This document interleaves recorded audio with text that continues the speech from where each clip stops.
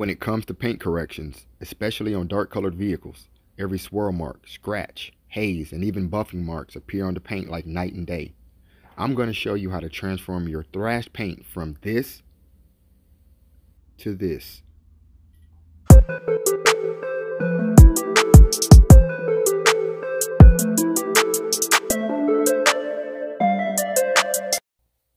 The paint has been cleaned and clayed. Next, you want to spray an IPA solution to remove any wash and clay particles, even wax, from the paint before correcting the paint.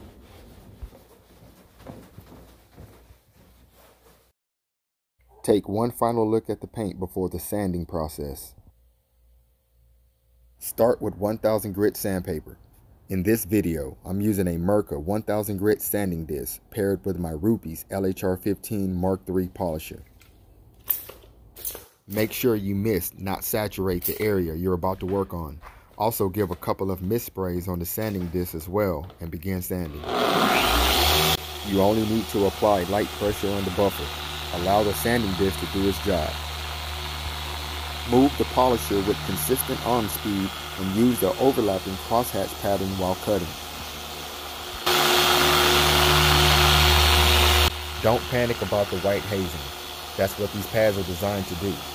Give about 2 passes on the work area. You don't want to sand too long and risk damaging to the paint, and that's when a professional is needed.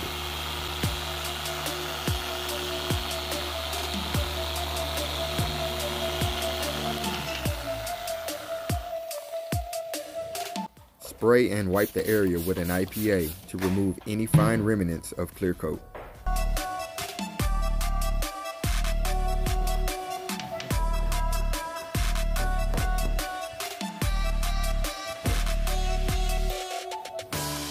The area should be evenly hazed, not patchy, in which the final process will look the same.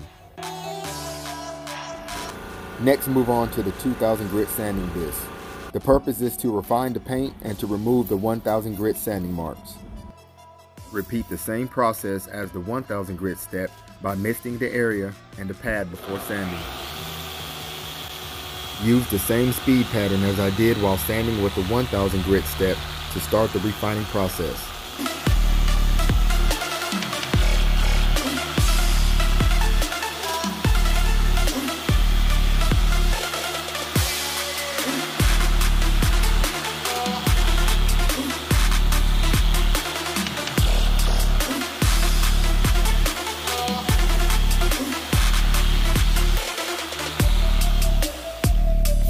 Spray and wipe down the area to check your work. The area should have a uniform haze with 0 patches.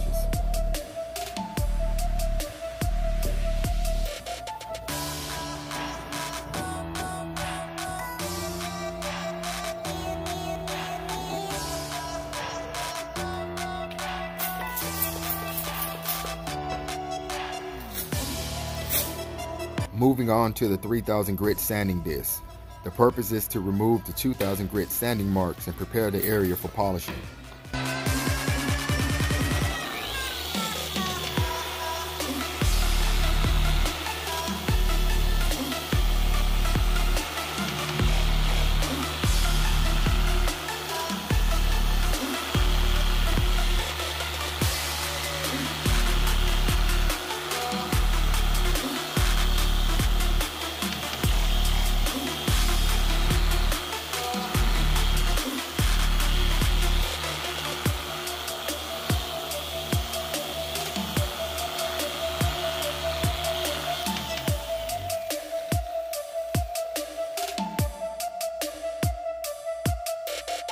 Clean the area and inspect.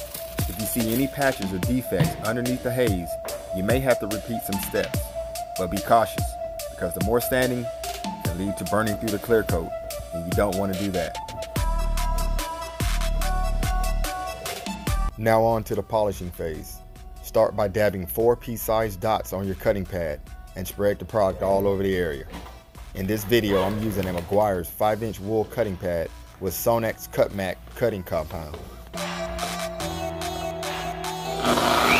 Use the same arm speed as the sanding phases, but this time you want to define the finish with 6 to 8 passes to remove the sanding marks and bring out the luster in the paint.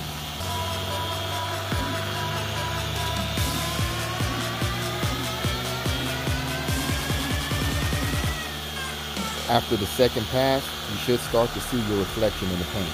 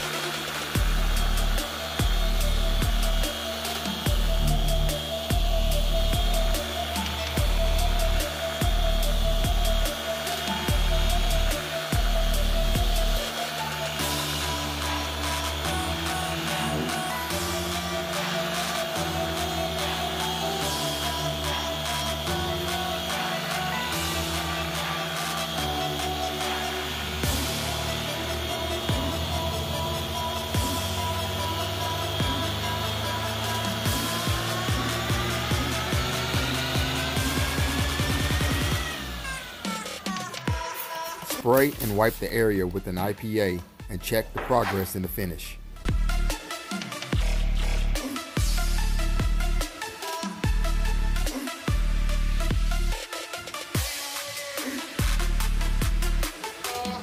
On to the final steps of buffing. This time you want to use a polishing compound with a polishing pad. In this video, I'm using a 5-inch Rupes yellow finishing pad with Rupes Uno Protect that finishes and polishes at the same time.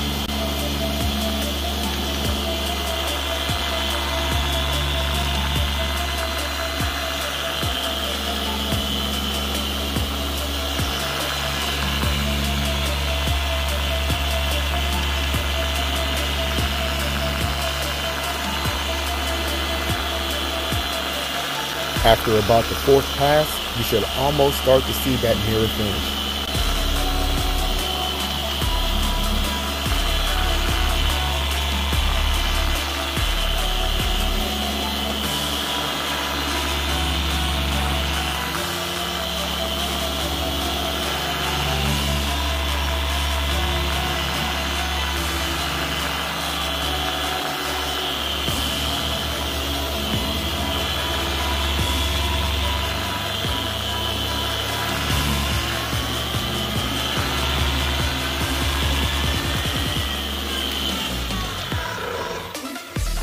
Now wipe the area with a soft microfiber towel.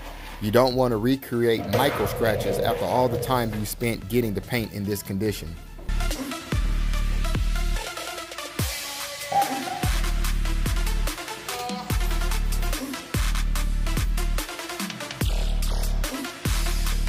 Inspect the final process.